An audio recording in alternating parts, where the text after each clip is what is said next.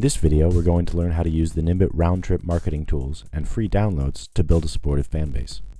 Start on the Marketing tab and click Add New Promotion.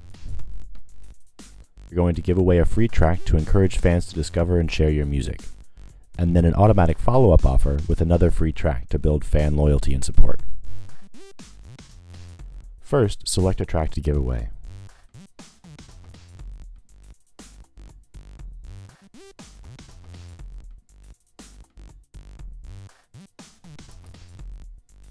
Then set the discount to free.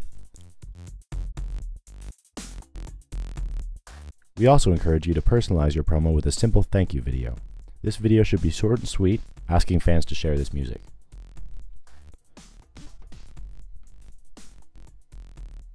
Here's where you choose which Nimbit store you'd like your fans to visit to redeem the free track. We're going to choose the Nimbit Music Store in this case. And now we just set which day the promotion ends. Now we start beginning to set up our follow-up offer. In this case, we recommend setting up the follow-up to go out one day after. In that way, your fan will receive the email for the free track 24 hours later. Customize this follow-up with a personal message. This is a good place to encourage fans to donate using the tip bar.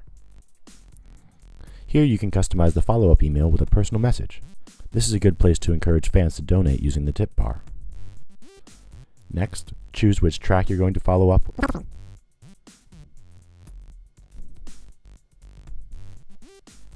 Always make sure to run a test before you release a promo.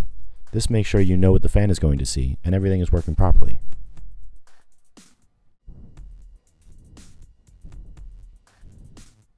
Here we can see the store, and the original offer pops up just there. And here's the original offer. You can also watch the video, download now, or shop more. Looks like everything is good, so we're going to move on. Finally, we get to Section 3. Use the promotional methods in Section 3 to help spread the word to your fans. Learn more about additional promotional channels and reporting in the Promotions Overview video. Thanks for watching, and as with all of our Nimbit tools, be sure to click around and experiment to discover how powerful they are. Remember, if you do get stuck, just click the Help link at the top of the screen.